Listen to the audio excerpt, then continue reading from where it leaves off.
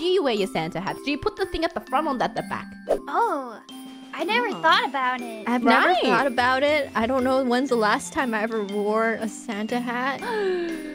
It's hard with the horns, right? Yeah, they rip through. They either rip through or you wear it very lately. Like, so it's in between the horns? It's right in the middle. Right in the middle. It's a tiny hat. Yeah. You know, to be very honest, I don't think it's gonna fit anyone's head here. The Santa hat? Why? Oh, yeah. I can't wear a Santa. You can wear a Santa hat.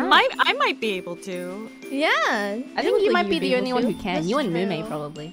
Oh, heck yeah. Yeah. But what about my hair vents? It might, like, poke through.